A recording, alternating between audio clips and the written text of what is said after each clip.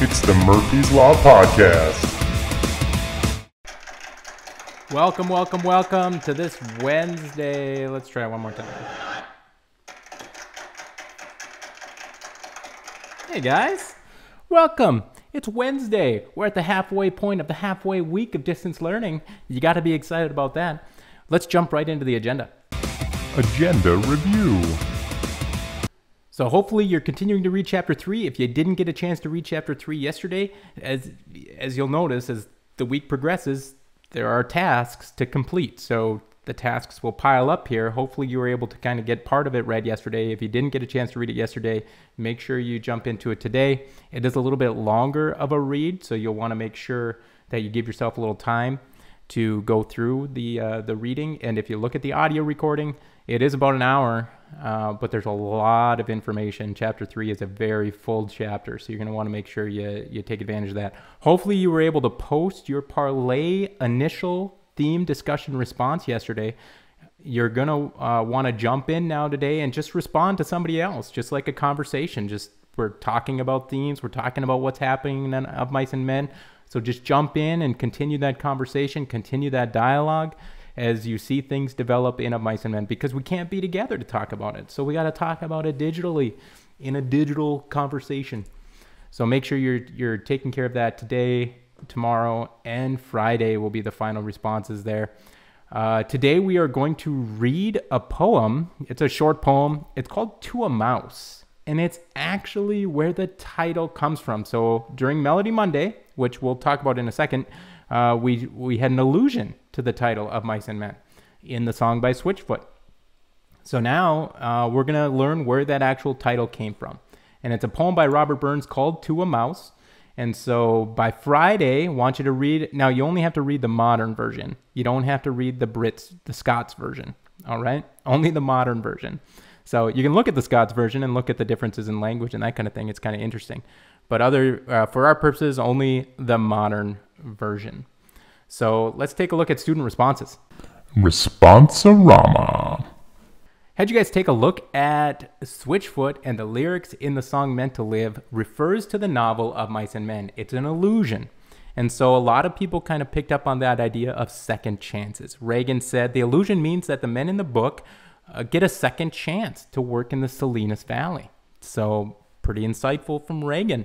Dakota also added that it means that whether you're a mouse or a man, you always get second opportunities. There's a second chance, so don't get down on yourself. That's a good point as well. So some good responses there. And as we continue to talk about Of Mice and Men here and look at some of the developments of the characters, you should notice now yesterday that characterization chart was sent back to you. So, and it was added into this week's assignments, but it's not due until next week. And we're adding in the characteristics, the traits of other characters other than George and Lenny. And we learned a lot about George and Lenny, but we're going to learn about other characters too and how they interact with George and Lenny. And Lenny's kind of a unique character. And I think, you know what? We're getting a phone call. Let's see who it is. Guest appearance. Well, look who it is. It's Miss Lesko from Fargo, North Dakota. Oh, yeah, you betcha. How's it going? Good. How are you? I'm hanging in there. How's quarantine treating you? It is not fun. It's cold. I hear it's cold up there. So we don't experience that here. Although it did rain a little bit. Which was you nice. poor thing. I'm sorry. Yeah. So, well, we appreciate you calling in because my students get tired of listening to me. Well, and they should. And so so we're reading Of Mice and Men, and we're starting. Book. We've only just started. Oh, it is a great book. It is. We've only just started. So they're starting to learn a little bit about George and Lenny, and we're through chapter 2, which is where like other people are getting introduced to George and Lenny and their relationship. And they're starting to see kind of Lenny is a little bit different. And my students understand that Lenny has a little bit of a developmental disability at the time, but they also didn't have like the science and research behind mental and developmental disabilities. So what do you know, or can you share about that history? Well, like you said, it was the Great Depression. So doctors had no real information about disabilities and what was causing them. But in most cases during that time, if a child was born with a disability, they were often taken from their family right from birth, put in an institution. Like, how have you seen it kind of evolve in maybe in education specifically? Like, a lot of things didn't actually start changing until like the 1970s. So that's only like what? I'm not good with math. Like 50 years ago? 50? Yeah, sure. We'll say 50. Yeah. All right. So like 50 years ago, it was still more of a hide anyone with a disability. Now, a lot of the times you wouldn't even know if your friend or your classmate has a disability, because of the science of it and because of the early interventions of, getting help or getting skills early in life. Because the book kind of deals with the stigma. People kind of question Lenny's ability, and do you still see is there a stigma, when it comes to developmental disabilities? I mean, do people still kind of approach it with that mentality sometimes? Oh, completely. Yeah. Yeah, it's still a very big misconception that if you can't speak the same way as everyone else, then you can't, do a job like everyone else, or you can't go to school like everyone else. And do you find, so in the book, George tries to explain it away. He's like, well, maybe he got kicked by the horse, or he's like, he starts to think even Lenny could get better. Like, hey, maybe you're getting better. Like, do you see people being like, well, there's got to be an explanation, or they're like trying to like make sense of it in their own brain? Yep. A lot of people, they're not happy until they find a label to put on it. So, there are some people whose disabilities just don't fit a criteria or a category, and they don't ever have that perfect label. But scientists and parents and teachers, they all keep trying to put this label on them, so that they can, I don't know, get some special magical treatment that doesn't exist without this label.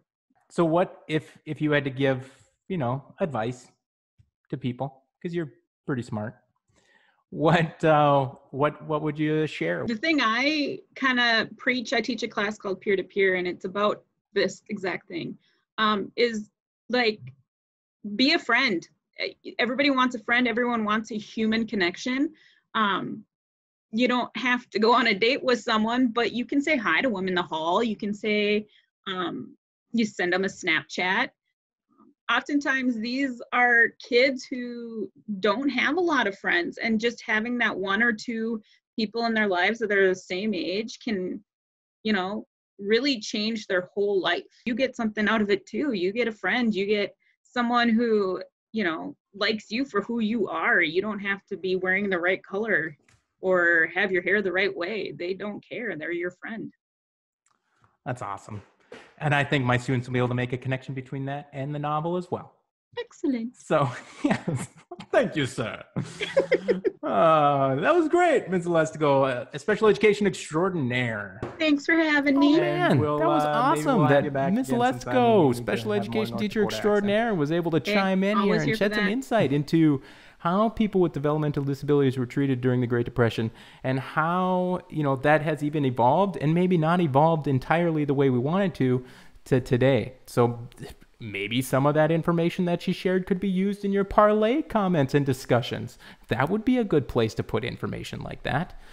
And as you guys are continuing your characterization chart, maybe some of those some of that interactions that people have with Lenny can be a part of how you identify some different traits for those characters. Finally, let's see what Word Out Wednesday has in store.